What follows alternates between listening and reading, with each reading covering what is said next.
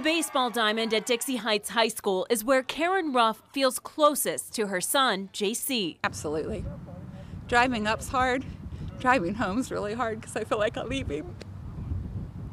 But he's here. On October 17, 2016, the 16-year-old committed suicide, shocking his closest friends, teammates, and coaches. He was a really close friend. He was a great kid. He always had a smile on his face. He was a great player, great team player. You know, we miss him, you know, and I mean, he's going to be a heck of a pitcher. And we miss him in several ways, you know, but we miss him as a person more than anything. The team left their hats on the pitcher's mound all winter that year. Now the players keep his photo in the dugout along with a ball with his name on it.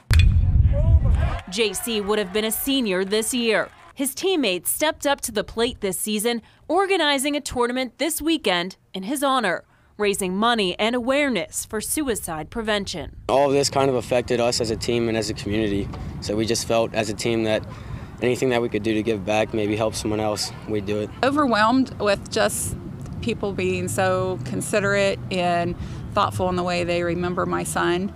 This was his home. He loved baseball. Karen walked onto the diamond hugging her son's friends, proud and thankful this community is stepping up to prevent suicide. We don't get to choose what life throws at us and the challenge, the curveballs life throws at us, but our choice is to get back up to bat. Now again, all of tonight's proceeds are going to suicide prevention. JC's teammates also kept the number 21 painted on the ground next to the dugout, a constant reminder of their friend they miss both on and off the field. Amanda Kelly, WLWT News 5.